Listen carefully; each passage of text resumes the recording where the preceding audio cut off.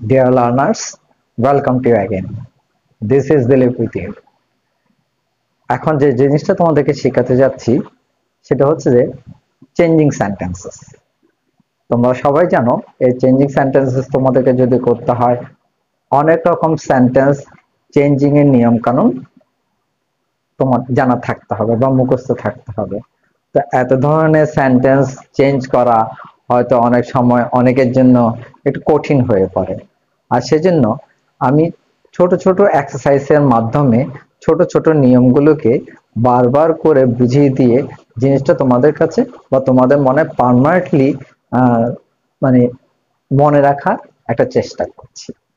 এখন দেখো যে এই ভিডিওতে তোমরা যদি এই ক্লাসটাই করো, ছোট্ট একটা ক্লাস, এখানে 5 ধরনের সেন্টেন্স চেঞ্জিং সিস্টেমটা শিখতে পারবে যে কিভাবে সেন্টেন্সে ইন্টারনাল অর্থটা ঠিক রেখে চেঞ্জ করতে হয়। দেখো, acid throwing is a very heinous act, exclamatory করতে বলছে। এই ধরনের সেন্টেন্স গুলোকে যদি এক্সক্লামেটরি করতে হয় আমাদের কোন দিকে খেয়াল রাখতে হবে? একটা জিনিসের দিকে খেয়াল রাখতে হবে যে সেন্টেন্সে কোন রকম আর্টিকেল আছে কিনা। যদি আর্টিকেল থেকে থাকে তাহলে হোয়াট দিয়ে শুরু করতে হবে এবং হোয়াট এর পরে সেই আর্টিকেলটা আসবে। আর যদি আর্টিকেল না থাকে তাহলে হাউ দিয়ে শুরু করতে হবে এবং হাউ এর পরে সে অ্যাডজেক্টিভটা সাধারণত আসে। তো এখানে দেখো, এখানে আর্টিকেল আছে, তাহলে কি দিয়ে শুরু করতে হবে? নিয়ম অনুযায়ী হোয়াট দিয়ে শুরু করতে হবে। হোয়াট এবং সাথে সাথে এটা নিয়ে আসি হোয়াটে, এই ভেরিটা কি হবে? কাটা যাবে হায়ানাস অ্যাক্ট,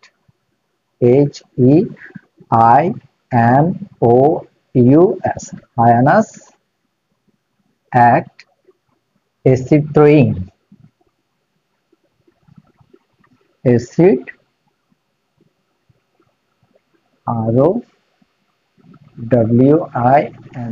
অ্যাসিড থ্রোয়িং ইজ একটা এক্সক্লামেটরি মার্ক দিতে হবে। এখানে অ্যাসিড থ্রোয়িংটা তুমি চাইলে এ দিয়ে দিতে পারো, ছোট হাতে দিয়ে দিতে পারো। ওকে, একদম দেখো সিম্পল, খুব সহজ একটা নিয়ম। কি হলো? শুধু এই আর্টিকেলের আগে একটা ওয়ার্ড বসলো, এ থেকে পরবর্তী পুরো অংশটা বসে গেল, মাঝখান থেকে ভ্যারিটা উঠে গেল, এরপরে প্রথম থেকে যে সাবজেক্টটা চলে আসলো এবং ভার্বটা পরে চলে গেল। একদম সহজ। নাম্বার 2, এভরিওয়ান হেটস ইট, ইন্টারগেটিভ করতে বলছে। তো আমি আগেও বলেছিলাম যে এই ধরনের সেন্টেন্সকে যদি ইন্টারগেটিভ করতে হয় আগে মনে মনে এটাকে নেগেটিভ করে ফেলবে। তো নেগেটিভ করলে কি করতে হয়? এভরিবডি হেটস, এখানে ভার্ব আছে, এই ভার্বটাকে যদি আমি নেগেটিভ করি কি হবে? যেহেতু এস আছে সেহেতু কি হবে? ডু ভার্বের একটা ফর্ম আনতে হবে, সেটা কি? বেস ফর্ম ডু এর সাথে ইএস যোগ করতে হবে, ডাস, এই এস এর কারণে। তাহলে ডাজ নট হেট বা ডাজন্ট হেট ইট হবে। তো যখন আমি ইন্টারোগেটিভ করব সেই ডাজন্ট শব্দটা কোথায় চলে যাবে? সাবজেক্টের আগে চলে যাবে। দেখো, ডাজন্ট এভরিওয়ান হেট, এসটা এখানে বাদ যাবে কারণ এসটা এখানে চলে গেছে, ডাজ মধ্যে চলে গেছে। এই ইট, ইন্টারগেটিভ একটা মার্কস এখানে চলে আসবে। ওকে, it is not a human act, affirmative করতে বলছে। যেহেতু এটা নেগেটিভ আছে, ইজ নট আছে, তো এটাকে যদি অ্যাফার্মেটিভ করতে হয় এটা ইন্টারনাল অর্থটা ঠিক রেখে, অর্থের কোনো পরিবর্তন না করে কিভাবে করতে হবে? দেখো, it is an inhuman act। কি করলাম? এই হিউম্যানের আগে শুধু একটা ইন নিয়ে এসেছি, ইনহিউম্যান অর্থাৎ অপোজিট হয়ে গেল। আর যেহেতু এখানে এটা ভাওয়েল দিয়ে শুরু হচ্ছে সেহেতু এখানে একটা অ্যান বসেছে, it is an inhuman act. ওকে, এবার দেখো 4, the acid throwers should be punished, active করতে বলছে। তার মানে এটা প্যাসিভ ভয়েসে আছে। প্যাসিভ ভয়েসে যখন আছে কিন্তু এখানে দেখো, এখানে বাই যোগে কোনো অবজেক্ট নাই, যেটা সাবজেক্টের অবজেক্টিভ ফর্মটা নাই। কি আছে? দ্য অ্যাসিড থ্রোয়ার্স, ওই অবজেক্টে যেটা সাবজেক্ট হিসেবে এসেছে সেটা আসছে। শুড বি আছে, পানিশড আছে। এখানে যেহেতু শুড মডেল ভার্বের পরে বি এসেছে বলে ভার্বের পাস্ট পার্টিসিপাল ফর্ম হয়েছে। তো এই ধরনের সেন্টেন্সকে অ্যাক্টিভ ভয়েস করতে গেলে আমাদের কি করতে হয়? একটা সাবজেক্ট আনতে হয়, সেটা হয় উই অথবা পিপল। কিন্তু এক্ষেত্রে একটা জিনিস লক্ষ্য করো, এখানে আইনগত একটা ব্যাপার চলে আসে, সেহেতু এখানে উই বা পিপল না দিয়ে আমরা কি দেব? দা অথরিটি, দা AUTHO, দা অথরিটি অর্থাৎ কর্তৃপক্ষ। দা অথরিটি শুড, বিটা আর হবে না, শুড। এখন পানিশড এর প্রেজেন্ট ফর্ম চলে আসবে, PUNISH, পানিশ।